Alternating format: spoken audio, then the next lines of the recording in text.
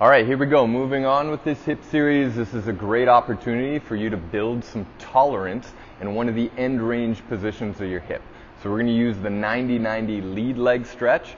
And one of the things you want to think about here is if you're somebody who lacks the flexibility, you're going to focus on breathing into this position and trying to create more tolerance. If you're someone who's already flexible, we'll give you another option. But the idea is you don't need to get into it that nasty. So again, focus on your breathing. We're trying to create tolerance so that the end range of this position ends up being more comfortable so that we can do work in the future. You're going to lay yourself in the standard 90-90.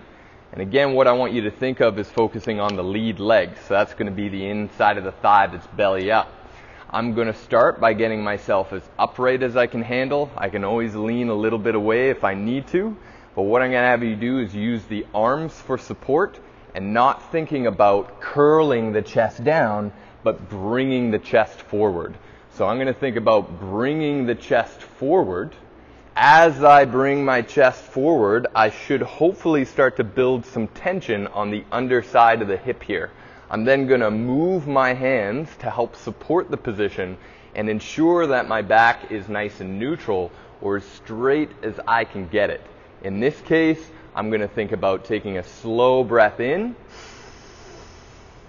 a long breath out, and attempting to build some control and gather some time in this position by breathing into it. Give it a go. Give it about 2 minutes. Breathe smoothly. Create some calm.